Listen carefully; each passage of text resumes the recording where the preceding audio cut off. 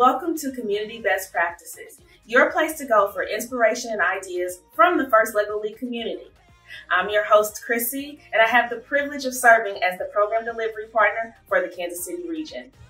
Today we're answering the question, what solutions have you come up with that creatively divide materials between team members to allow hands-on opportunities? To answer this question, we're speaking with Ruth from the North Texas region. Ruth, please tell us what you've been doing with your team.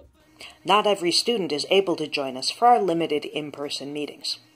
We've designated one of our field kits to travel between team members' homes. Each student keeps the kit for about a week before passing it on to the next team member. This allows everyone to have hands-on time with the field kit.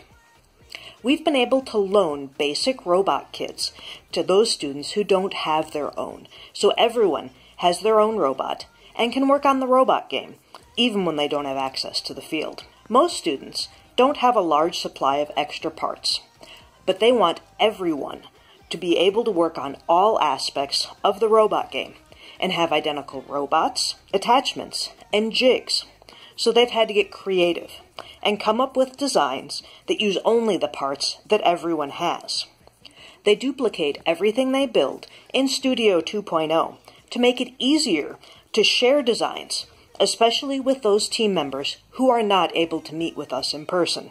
It's a challenge, but I'm proud of their hard work and how they're displaying teamwork and gracious professionalism.